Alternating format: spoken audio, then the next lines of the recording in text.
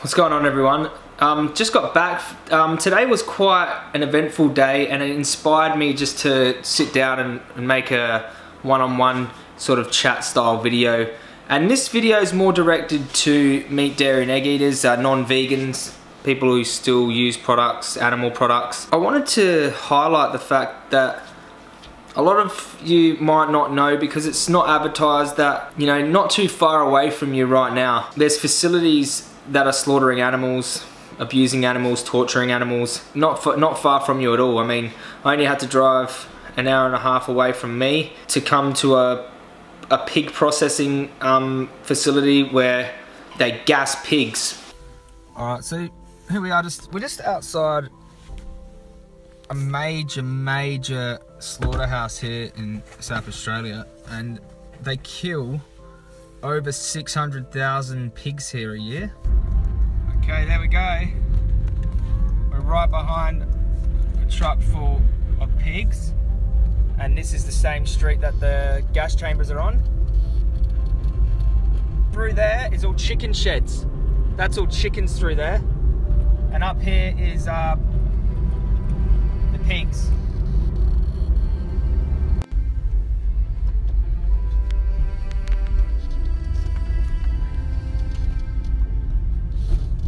I mean, they're gassing a lot of pigs, over 1,000 a week, at least 600,000 a year. And it was just a very eerie feeling to be out the front of one of these places, and it's not a humane way to kill any animal. Put them in a gas chamber, it's scary for them, they get electrically prodded, they don't want to go in. The reality is this stuff is happening wherever you are in the world, not too far away, just so we can eat trivial things like sandwiches and hot dogs and stuff like that.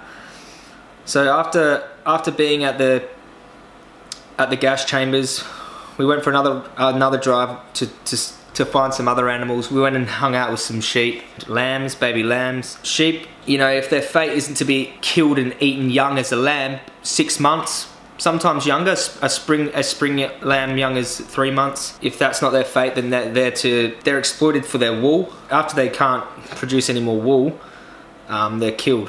So that's the fate of sheep. Later on, we went and found some cows. My girlfriend, we went and drove around looking for some cows, and she saw them, and we drove around. We thought they were full-grown cows, but then we walked up to the paddock and we seen that they were calves.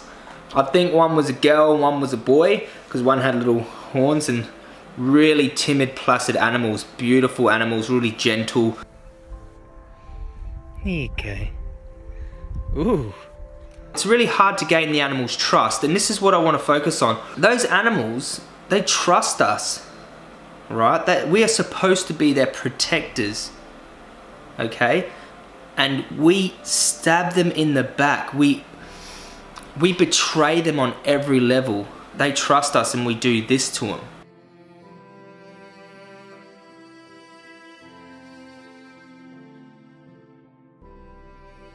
Having that little calf sucking on my hand, because they were still just babies, really. Like, they looked big, but they were still babies. He didn't really have any teeth, and he thought my hand was like their mum's teeth.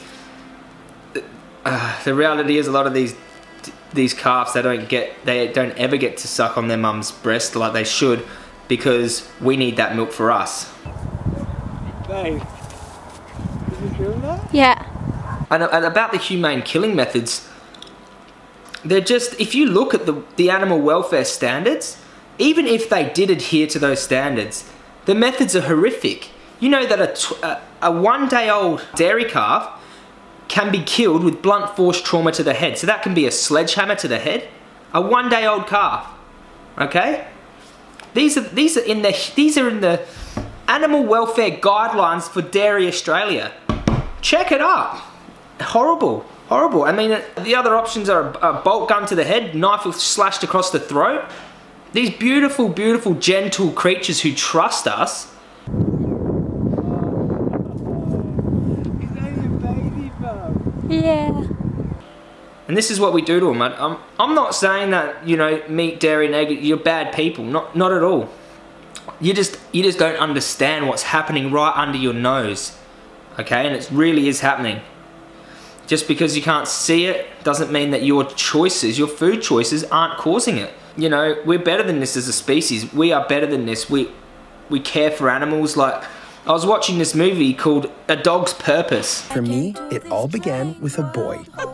If you haven't seen the movie, and it's just highlights it just focuses on how much we love dogs. Like, we love dogs so much. Like, we would I've seen this other YouTube video where people were getting offered like $1 million to sell their dog, and they wouldn't accept it. No one would sell their dog. Good, man. You don't want to sell them for $100,000? $100,000, I'm good. Really? Why is that? Because I love him. You love him? I love him. Yeah. What about $1 million? If I could get $1 million together, would you do it? No. You want to sell them for $1 million? Sell him for $1 million. Not even for $100,000? You would exchange it for me, no for her. Why won't you do it? As human beings, we love dogs and cats and horses, these animals so much, and you can see like they're part of your family. Some people don't have any friends, just dogs. That's how much they love dogs. And if anyone killed or hurt a dog, like if they do in Yulin, China, where they torture the dogs because they believe the cruelty makes the meat taste better, you know, people can't handle that. Especially people in westernized countries where they love their pets. They can't handle seeing what happens to dogs overseas.